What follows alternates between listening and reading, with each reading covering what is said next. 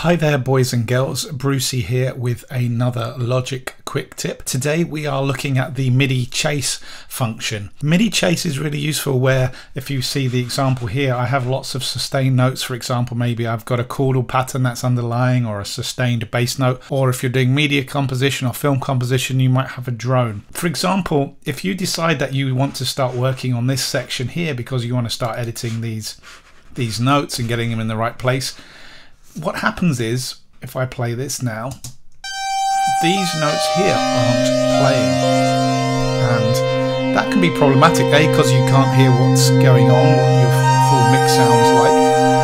Also, you can't hear what all the parts are playing, and that can be crucial, particularly if you're deciding on harmony, or actually if you're deciding on what your overall mix sounds like.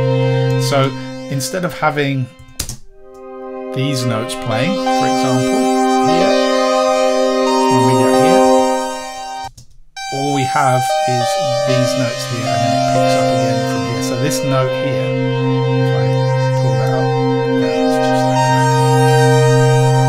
This note here, this C, doesn't get played on this loop, so you can't hear it, and you might miss out on that. So the easiest way to do that is if you go to your project settings and go to MIDI, select MIDI. Under here you will see the chase function. What you need to do is select notes, so you've got sustained here. So what's happened now is any sustained notes prior to the area you're playing will be picked up and played, and also chase on cycle jump, make sure that is turned on, and they should all be playing happily now, so it doesn't really matter that these notes are missing. So a really useful tip there for when you're mixing or when you're composing.